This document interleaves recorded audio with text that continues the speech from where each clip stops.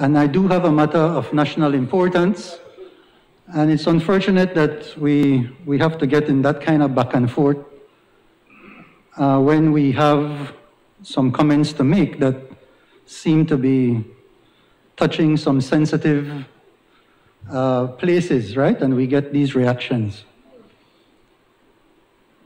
There is a national concern, Mr. Speaker, because we have a political system where we hope to have good discourse in the House, where we are speaking with each other with integrity.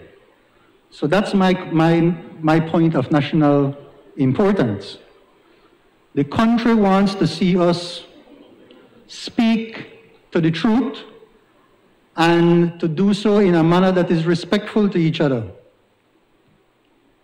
So I will use as an example on this matter the fact that there are insinuations being made that were, for example, in the recent point that the leader of the opposition just made, an insinuation, which is a good example of this kind of behavior that is unbecoming of a member of this House. And 38.5 points to that very clearly.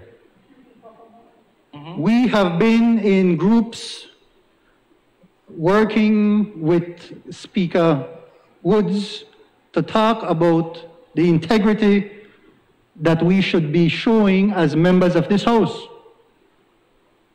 And so when you throw something out like that, just for political mileage, that ought to be condemned 100%.